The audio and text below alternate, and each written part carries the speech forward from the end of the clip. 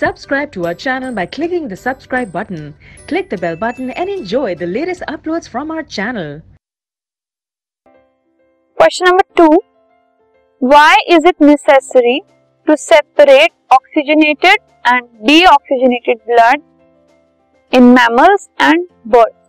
Mammals और birds में क्यों जरूरी है कि हमें ऑक्सीजनेटेड और डीऑक्सीजनेटेड ब्लड को सेपरेट करना होता है? सो separation of oxygenated and deoxygenated blood ये नेसेसरी है. क्यों? To maintain efficient supply of oxygen in the body.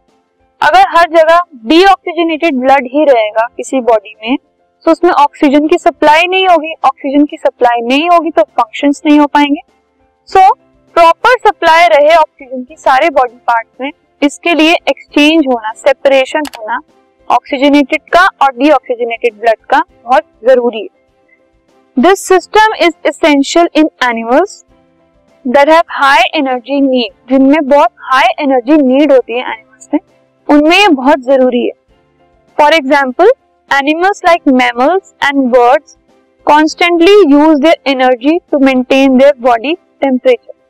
जो मैमल्स होते हैं, बर्ड्स होते हैं, उनकी एनर्जी कॉन्स्टेंटली यूज होती रहती है. उनको हमेशा हर टाइम एनर्जी की जरूरत रहती है ताकि वो अपना बॉडी टेम्परेचर जो है वो कांस्टेंट रख सके. तो क्योंकि उनको एनर्जी की नीड होती है, इसका मतलब वो बहुत एक्टिव होते हैं. बहुत एक्टिव होते हैं तो उनके लिए बार बार ऑक्सीजन की जरूरत पड़ती है. तो ऑक्सीजन की जरूरत पड़ने के लिए जो डीऑक्सीजनेटेड ब्लड है उसका ऑक्सीजनेटेड होना बहुत जरूरी है.